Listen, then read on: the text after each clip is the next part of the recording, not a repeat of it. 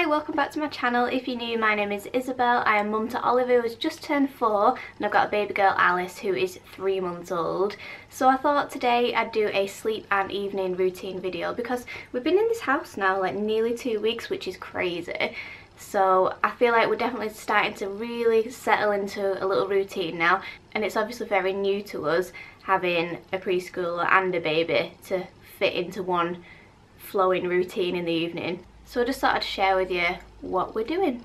If you ever need any sleep tips at all, whether it's getting a newborn to sleep, sleep progression, that kind of thing, Channel Mum have a whole load of information, lots of videos, and even a sleep expert, so you can check out everything they have to offer. I'll leave the link below, but here's a little sneak peek of what they've got.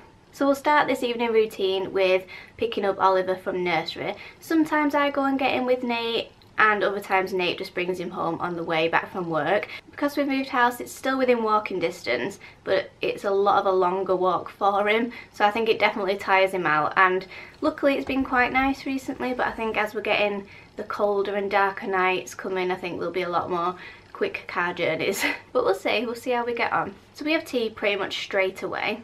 Definitely going to have to be a lot more organised when I go back to work. I think the slow cooker might have to make a reappearance. So Alice is obviously just on milk at the moment, so she'll either sit in a bouncy chair while we're eating, or if she's been a little bit grumpy, she can sit on our knee and watch us eat, just to get her used to being around the table at tea time in the tea time setting. I'm sure she's desperate to try and eat our food already, but another month or so yet, and then we'll start down that journey.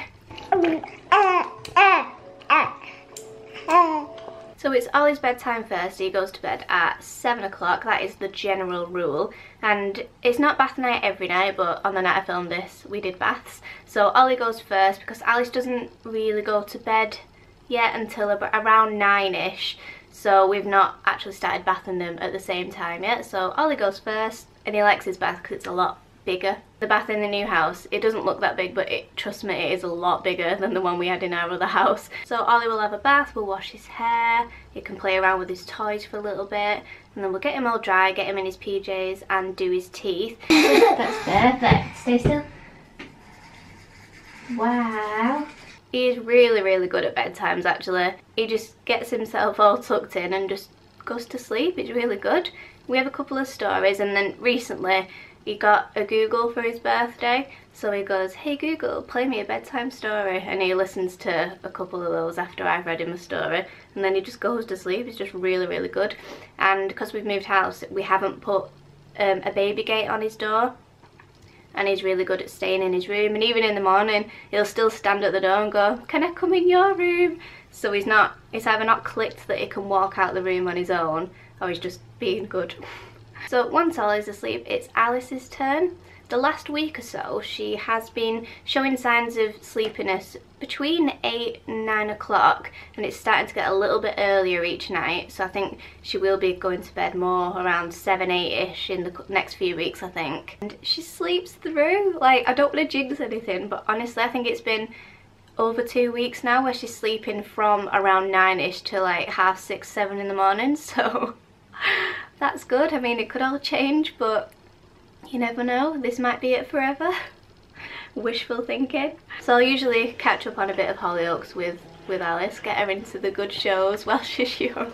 I know a lot of people will be like, "Oh my god, Hollyoaks," but yeah, it's my guilty pleasure. So we used to bath Alice in the living room at the old house, but because we're here now, we've got a new carpet, I thought why not just bath her in the bathroom. There's a lot more room up there now, so still put her little bath in the bath, and she has a good old wash there, and we use the Baby Dove stuff at the moment, and that is about it. No shampoo or anything yet. And as you can see here, she is not a fan of getting out the bath and getting into her PJs. Not happy at all. And the cream I use on her is the Johnson's Naturals. It smells amazing. I use it for myself actually, it's so nice. And then we'll go downstairs and have a bottle before bed. And she's on 6 ounces at the moment. So at the moment she is still falling asleep in my arms, but then I'll take her upstairs. Now this is very new.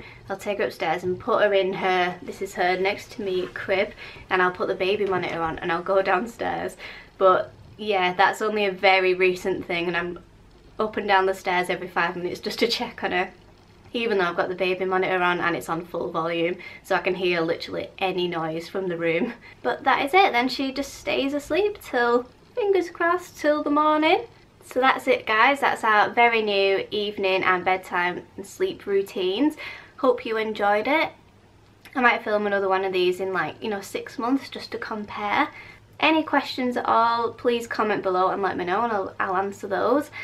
But yeah, hope you enjoyed this, and please give it a thumbs up if you did enjoy it, and subscribe if you haven't already, and I'll see you very soon in the next video. Bye!